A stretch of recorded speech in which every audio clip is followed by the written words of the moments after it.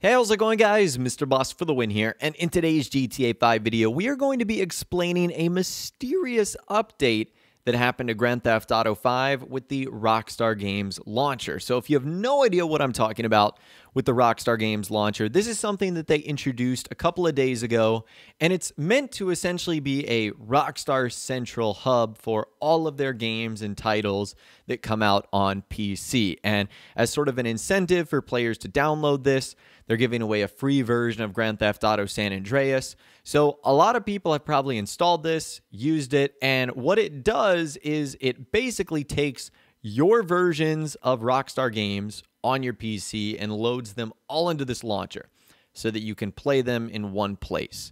And it's super convenient, but what this has done specifically for Grand Theft Auto 5 is a couple of things.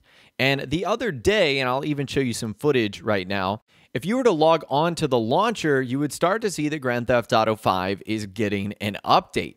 And it's a pretty big update. It's 1.12 gigabytes, which is not small at all. And typically when you see something of that size, usually it's a big patch or something that has to do with new content. And so a lot of people were wondering what the heck is going on here. Is Rockstar giving exclusive content to versions of GTA 5 that are located on the Rockstar launcher? This is something we've actually talked about that they could be doing in the future. Well, Insider Tez Funds 2 actually explains it best what's going on here. And unfortunately, it's not that exciting like new content. He says, not an actual update, just a patch for the Rockstar Games Launcher. Steam Database, which is another site we look at, shows they only added 2 kilobits to update.rpf. However, the game downloads the whole file, which is about 1 gigabyte, rather than applying the changes to the sections of the file. That is why the update of the size is about 1 gigabyte. So there you go. You have your answer. Rockstar Games did an update to their launcher, and apparently it's not optimized where they can just add the changes, so you have to re-download the whole file. That's why it's so big. Now, this can be a big deal for a couple of reasons. Number one, if your internet is not all that great, downloading a gigabyte might take a long time.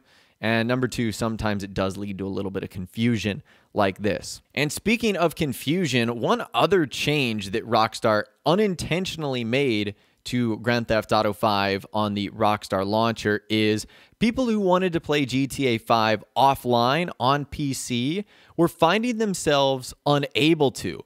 You basically had to connect to the internet even to play single player. And a lot of folks were wondering, did Rockstar sneak in a new DMR measure when wedging the new Rockstar Games Launcher into basically the files of GTA 5? The last time this sort of controversy happened in gaming, I think, was around when the Xbox One came out, because they had the whole like always online thing, and people did not like that. And even now, I don't think players are all that into it. And apparently, this is something that a lot of people had a problem with, clearly. Well, it looks like Rockstar did end up fixing this, and they said it was a bug.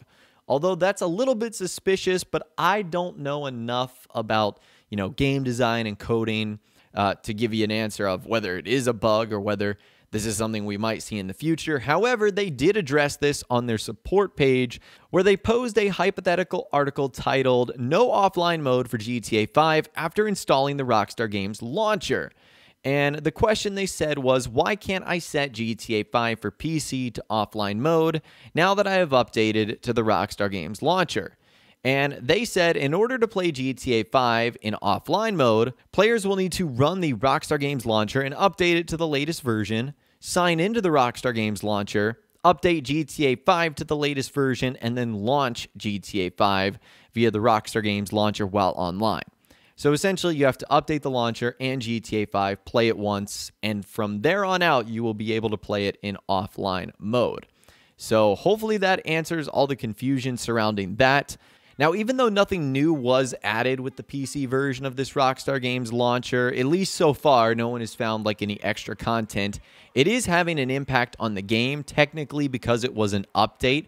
That means that a lot of common mods that people use, like Script Hook and stuff like that, that is not working right now because the game itself has actually been updated. And because of that, mods are currently not working at least on the updated version that we see in the Rockstar Games installer. So if there's any other strange updates like this, I'll be sure to keep you guys posted. I'll leave a link to a video I did a couple of days ago in the description that outlines the effect this update could have on Grand Theft Auto Online, even if you don't play on PC. So if you missed that video, I'll leave a link to it in the description. But anyways, that's all the information that I've got for you guys in this video today. Hopefully you did enjoy. Let me know your thoughts, opinions, and more on everything we discussed in the comments down below. I'd love to hear from you guys down there. If you guys did go to enjoy this video, though, a like rating would, of course, be awesome. And be sure to subscribe if you guys are new or you want to stay up to date on all the latest Red Dead Redemption 2 and GTA videos that I'm doing here on my channel. And be sure to ring that notification bell as well. Sometimes YouTube just doesn't work, and if you ring that bell, you'll always be guaranteed to be notified when new videos arrive. But of course, as always, guys, thank you all so much for watching. Take care, and I'll see you guys in the next video.